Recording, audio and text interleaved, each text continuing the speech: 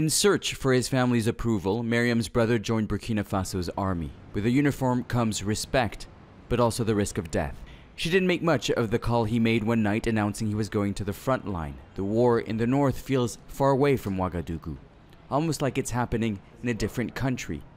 But now the reality of war is hitting home. Bodies of soldiers are returning in coffins.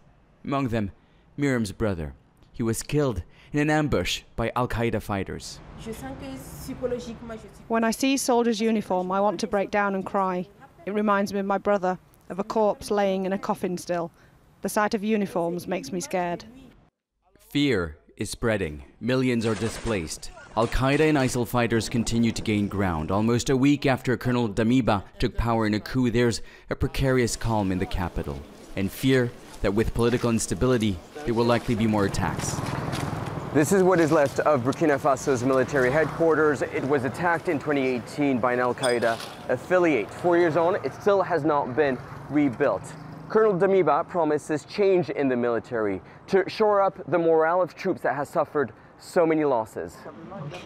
And it starts with a call to arms broadcast on the radio across the nation. The message of Colonel Damiba: join the fight to save the country. I am ready to take up arms because each time they attack, they put our country in mourning. Why is this happening to our country? Why are we under attack?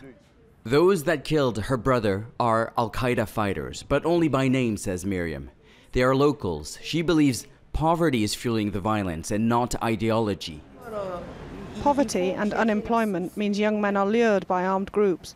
We need to find a way to feed families and bring back the state's authority in those remote areas.